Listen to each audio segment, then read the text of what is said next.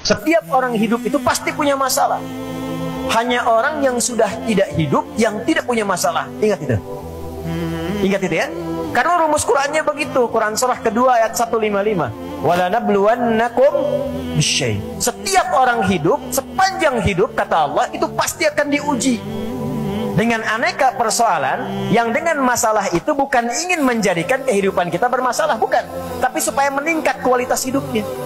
Jadi hidup persamaannya berbanding lurus dengan masalah. Artinya orang yang tidak ingin punya masalah tidak ingin hidup.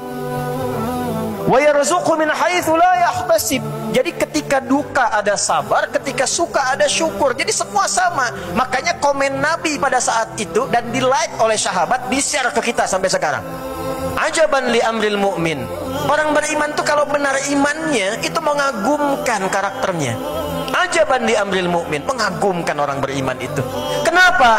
Kalau sedang gembira dia bersyukur, kalau sedang berduka dia bersabar. Jadi seakan nggak ada bedanya apa yang dihadapi itu. Ada perangkatnya semua. Dan ternyata untuk mendapatkan itu kunci pertamanya takwa.